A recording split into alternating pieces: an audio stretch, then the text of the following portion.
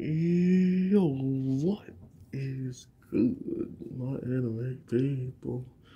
I apologize if my voice comes off a little bit low. That's why I like having this microphone right here, because it still picks me up quite loud.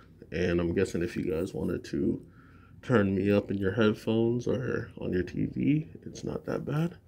But this week's episode of Otherside Panic was weird. This SCP universe anime always has me so interested in what they're gonna do next. The characters were super boring this week. Them talking about the monkey and then the monkey disappearing and then the old lady who hung herself showed up pretty much in the monkey's stay, or like the monkey made the lady do that so they could possess an even stronger body. Um, Regardless, it was still really weird.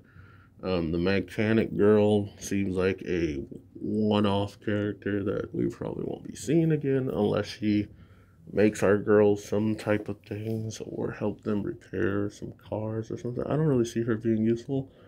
But our karate Chan, yo, she went off this week.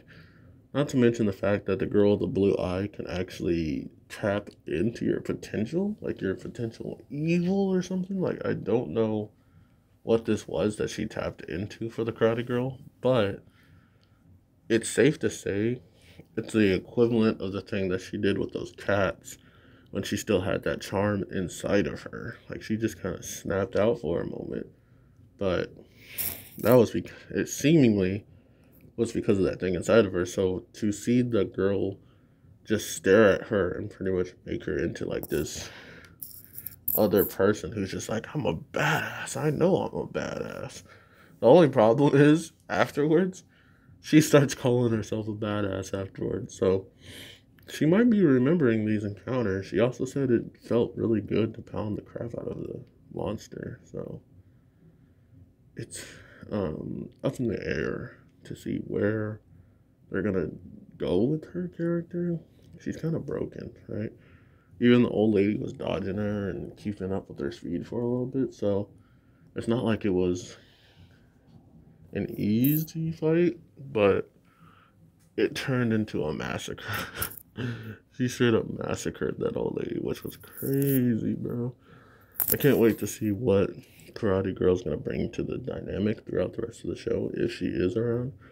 Because with her finding the hideout point, or like the people, the girl that they go to for information, it's pretty clear that she wants to be more involved and probably will become more involved.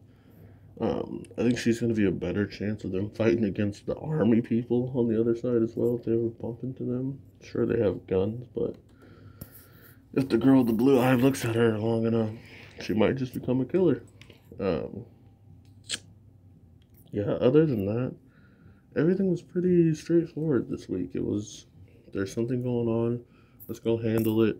We handled it, let's go home, you know? So, simple stuff. I am definitely looking forward to the end of this season to see if it's a definitive end, like it's just going to be done, or if it's going to be the situation where we get another season, there's going to be more crazy stuff out in the world, and we don't even find the main girl that we're looking for, you know, stuff like that will be pretty cool.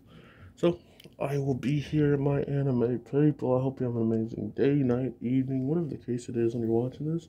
And I will definitely talk to you in the next one. Peace.